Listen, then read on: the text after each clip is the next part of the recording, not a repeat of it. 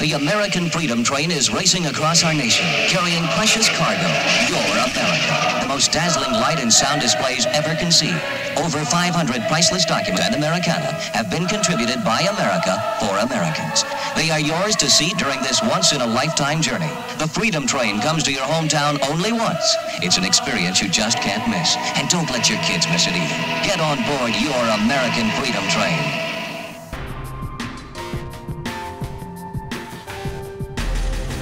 Welcome to BrickTrains. I'm Joey, and we're back to a layout update. It's actually going to be more than a layout update. I'm actually starting on a new project, a new train. I'm going to do a new MOC. Lego just released a new train, a little 4-wide, high-speed train. Pretty disappointing, so I'm going to make my own train. Actually, I have been, when I was a little kid, they had the bicentennial, right? 200-year anniversary of the United States. It's a pretty big deal. And they had this train that went around and had all the history, or had history on the train. You could go, it would stopped at a whole bunch of cities. It was out for 18 months, I think. So from 75 to 76, late 76, it ran. And you could go and visit, you could see the history. There was a lot of cool artifacts and stuff on there. Now, when it came to our town, which I lived in Evansville, which is just down the road a little bit from where I live currently, it was in June, and I honestly think, because I don't remember visiting the Freedom Train, I actually think we were in Florida at the time doing Disney World. I think it was my first visit to Disney World as a child. It may have been one of the very few times that I was at Disney as a child. I do remember being 5 or 6 at the time. It was, my sister did not get to go. She was only, she'd have been 1. She'd been 1 or 2. 1. At any rate, she was way too small, so she stayed with my grandparents. Now, there is a picture of my grandfather, my dad's dad, standing on the nose of the Reading T1, or the AFT1, American Freedom Train 1, which was the engine that was used for the east, right? Out west, down south, they used the Daylight, right? Very iconic. It was painted red, white, and blue. It's the engine that you see most of the time when you see American Freedom Train pictures. But it couldn't come back east. It couldn't make all the turns and the weight. It was much heavier than apparently the Reading T1. Also, I didn't intend this to be a history lesson for the American Freedom Train, but apparently it is. Also in Texas, because Texas just has to be Texas. Texas, you do Texas, right? They had the Texan, which was a 10-wheeler, I believe. So that is the third train that is officially recognized as an American Freedom Train for that train. There were a lot of diesels that helped as helper units through the years, and in fact, I think in Evansville they used a diesel. I don't think the T1 actually made it downtown, because where they actually put the Freedom Train is in a very precarious place. In fact, those tracks are not there anymore. But they did. They got it downtown Evansville. So I think there was a diesel, because I do remember with my grandfather and my dad, we went out to one of the yards, one of the railroad yards, and took pictures with that diesel. I don't have that picture of that diesel. It's in one of the family albums somewhere. So there's a picture of me standing next to a diesel that was all painted up red, white, and blue. But it wasn't an official. It was just a helper. They were kind of localized. So what am I going to do? I am doing the Reading T1, or a T1. So it is a 484 configuration. It was painted dark blue with a black nose. Dakota is super excited about another blue train. No, I just got done doing, you can't see it, well, it's on the other side of the track right now, the locomotives. I just got done doing the Hummingbird not too long ago, and it was a dark blue L&N, so dark blue. So he's not real thrilled about another dark blue train, but it was the train that was supposed to be in Evansville, and it's pretty iconic looking train. So that's the one I'm gonna do, and I like black steam engines, even though it's gonna be dark blue. So what do I have done so far is the chassis. That's it. I have the chassis for the locomotive. Oh, and I'm starting on some of the cars. This is a showcase car right here, and it had 3 windows. There were 2 showcase cars and like 10 display cars, but this showcase car had There was one had, let's see, a moon, the moon rover. So they had the test vehicle that was still on Earth. It had a old fire truck and a Oldsmobile that won some kind of speed ran record. There was a Liberty Bell mock-up, which was a bigger, twice the size, a map, and then something else. There were six items that came in these cars, and you could see them. They were lit. When they would pull up, you could walk all around them. Let's see, these were the showcase cars, and then the display cars. Display cars were all strung together. There was 10 of them, and you rode through a conveyor belt through all 10 cars, and there was all the history. So it was like a big rolling history museum. Pretty cool from what I understand. Again, I didn't get to go. I missed it. I think I was doing Mickey Mouse, not the Freedom Train thing. So, and you know, for us to do Mickey Mouse, that was a big deal back then for us. Because it was, it's expensive now. It was expensive then, and we weren't rich, so very much middle class. All right, so let's get a look at the chassis here. This is what I got. This is what I spend most of my time trying to get this thing to work, and it's probably one of the harder parts because I have a 6-year-old grandson, and we play train. We have a 5-year-old grandson, not a 6-year-old, 5-year-old grandson, and we got to play trains. So these things got to work. They can't be falling apart. They can't be, you know, going slow because, as you know, trains apparently all do the same thing that NASCAR does. They go as fast as they possibly can until they fly off the side of the layout. So let's look at the chassis. All right, here's the chassis.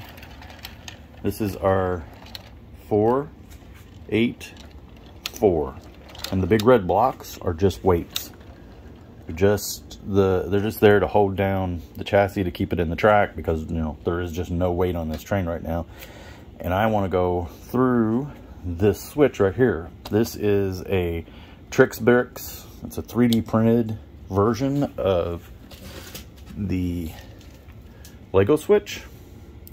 The problem with the Lego switch is that one is going straight, so that one's turning. Is it going to focus? That one's turning, and that one's going straight.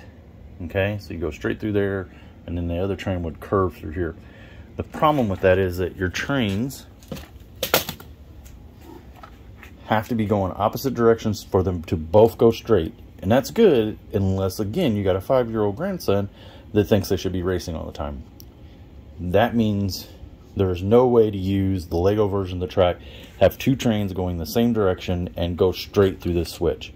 This Bricks version allows that because these frogs switch independently. So we're going to switch these both out on this side, so they're curving in on both sides, and these are set in, meaning they're going straight on both sides.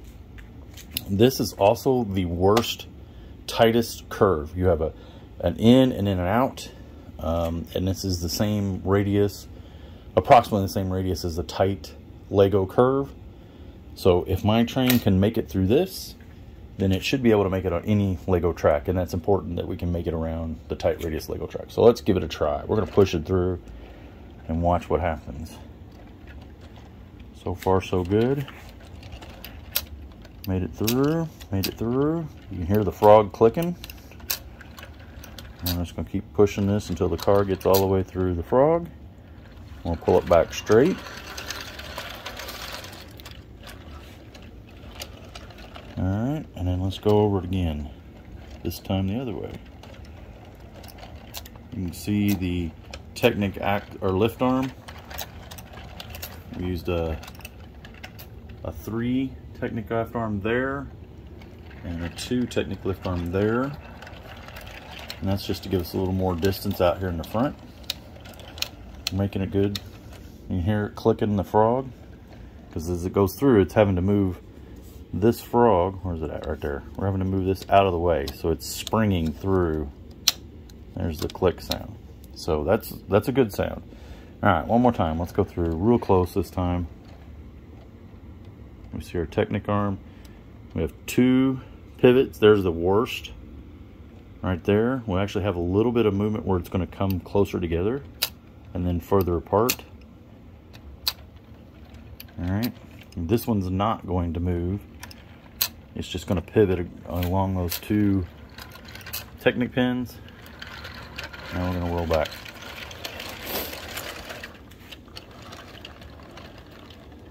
That's the chassis. That's our 484 chassis. It is very similar to like our Berkshire, which we have right here. Again, our Berkshire is a 2.8 with our truck. We have four wheels on the truck, 8 drive wheels, and then 2 on the pony truck on the front truck. So it uses a very similar system. This is my new push rod. I think this works really good for our drivers. This axle pin is stationary, and everything just slides back and forth on that. I think that looks decent, and it works well forward and back, which is important.